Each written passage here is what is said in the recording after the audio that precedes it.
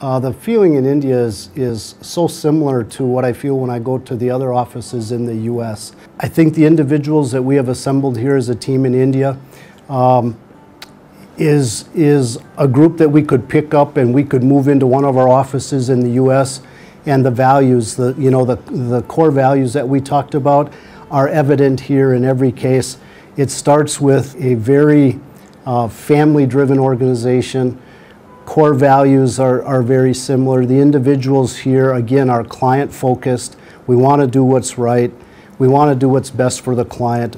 We certainly have to have some fun and enjoy each other's company as you deliver the services. We all work very hard. We work hard in the U.S., we work hard here, but we enjoy each other's company, we interact well, we communicate well, and it has all the makings for an excellent organization. And the fact that we're, and I don't know, probably close to 9,000 miles apart, when you're in an office in India or you're in an office in the U.S., to me, that 9,000 miles might as well be 9 miles.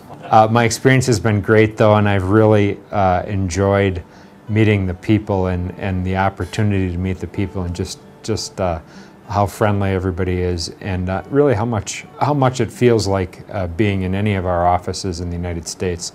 It's pretty seamless, and people are the same all over, and I just think that's a great thing, a great experience.